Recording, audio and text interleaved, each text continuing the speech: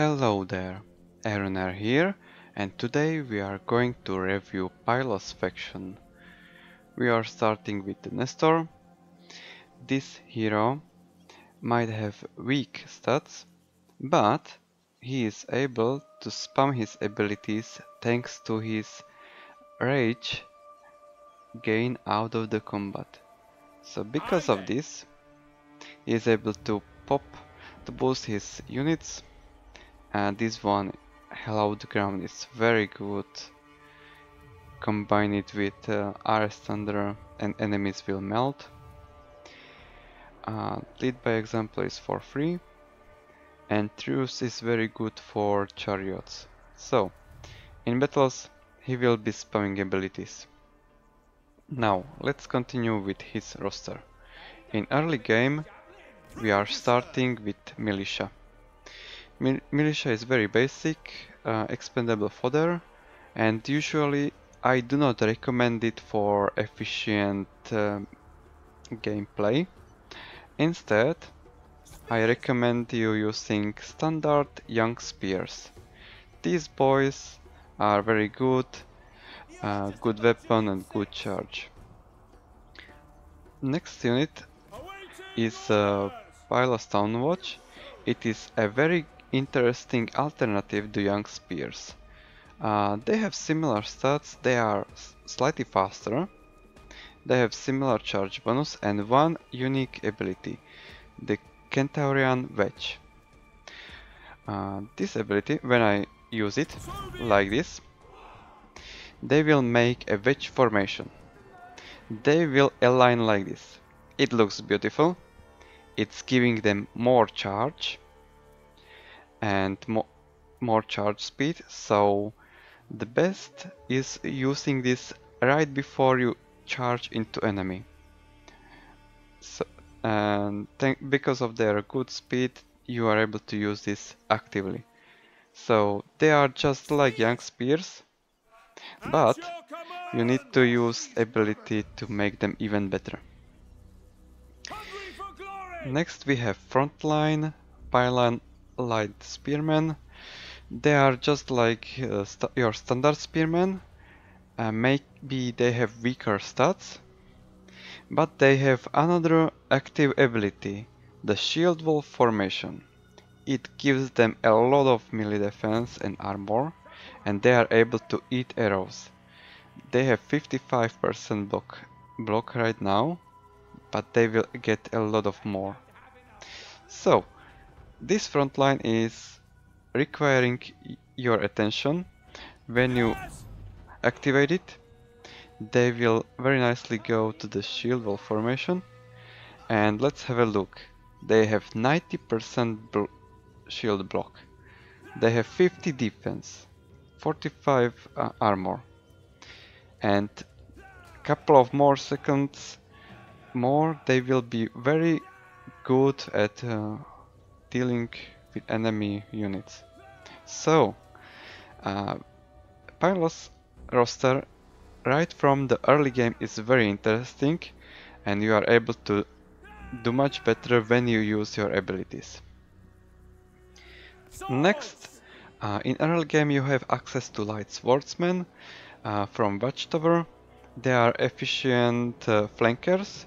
You need to use them as flankers because of the ability, otherwise they are quite bad at dueling or charging. For the missiles, we have standard Achaean slingers. I do recommend using them in the early game. They are very efficient, they have a lot of ammunition. Another early game unit, we have access to skirmishers. These javelins are very fast, and with 100 models, which is more than many other missiles, they are able to deal a lot of damage and skirmishing, so they are really good at deleting enemy missiles. Then we move to the mid game. We are starting with the Pylian City Guards. They are slightly improved. They have finally the flanking attack bonus, good stats, Their weapon is against swords. And this is very specialized charger. You have to use the Cantarian Wedge ability in the right moment to deal a lot of charge damage. These guys will be like your shock chargers. You can anytime deactivate it. They will go back to their standard formation to have their good speed. Next we have Pylian Spearmen. They are very good frontline. They are not so good at dueling enemy units, but again, you are going to actively use shield wall formation to make them very good at holding the line. 59 defense is a lot for a mid-tier frontline. These guys will hold, and 70 armor and 90 missile block. Very nice. So, next we have Club Warriors. They are very favorite good flankers, amazing stats, good weapon, they throw javelins. I always recommend them during any campaign. They are going to do a lot of damage. Then we got also more armored unit, Pylian Swordsmen. These flankers are meant to support your front line on sides. They are not going to run around that well like Club Warriors, but they will be able to do a lot of melting on sides. They are well equipped and look at them. Next we have Standard Bowmen. In mid-game I do not recommend this unit from the Boyard building. You use the Boyard building for more ammunition. Instead I recommend you to use these Pylian Archers. They are having standard range and very good missile damage.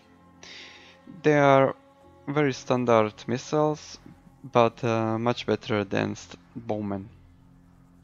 And lastly, we have chariots, melee medium chariots, like every other Achaean faction, but this one is also able to use the wedge formation. And you can have this wedge formation all the time. You are going to have a lot of charge bonus. And you still have 60 speed, which is very good. And I recommend using this chariot with the wedge formation. You can deactivate it to run away from missiles. Otherwise, these guys are going to deal a lot of damage. 50 charge on chariot mid-tier, nice. Next, let's move to the late game. We have the Pylos Palace Guards. These are heavy chargers with a lot of attack and charge. They have pretty strong weapon. And again, with this wedge formation, you can deliver very strong charge. 55 charge is so much. They will be able to deal a lot of damage. They are very heavy chargers. Next we have Companions of Nestor. Again, frontline with shield wall formation. This time their flanking defense is improved, so they are not gonna lose their 52, or, wait for it, 72 defense, oh my god. So with these guys you can be like Corybantis, but better. 90% block, yeah. You will love this unit, but you need to really activate this ability in order to benefit. Next, to support this amazing frontline, we got Pylian Swordmasters. They are pretty good at dueling and supporting your flank. There is not much to be said about them. You can have one on each flank and that would be enough. Next, for late game archers, I recommend using Pylian veteran archers. They are kind of standard as other missiles, but Pylos is very versatile, and with such standard archers you can do a lot. You can play it as you want. They are pretty solid, and that's it. Next we have Pylian heavy chariots. They are very heavy, very good, comparable to other chariots, even better I would say. And let's see, 55 charge, 72 speed. But now we can have the wedge formation all time, and look at this charge. 69 charge on the heavy chariot. Nice.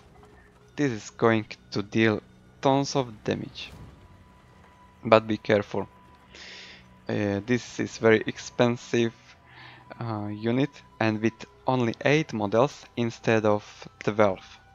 So you are going to deal a lot of damage, but you don't have enough models, and it is quite balanced. Now I will just quickly show you how you are going to probably use your units. Let's say you got the front line. On the side you are going to use flankers. Behind them, behind all of them, you got the archers, yes.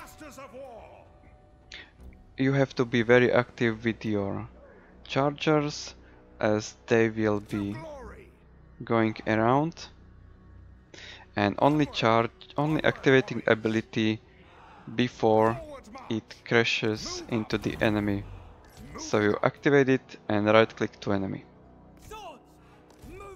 And with chariots, if enemy is pinned, you can go and charge. They would be very good. So, with Pylos, you can play this like any other faction.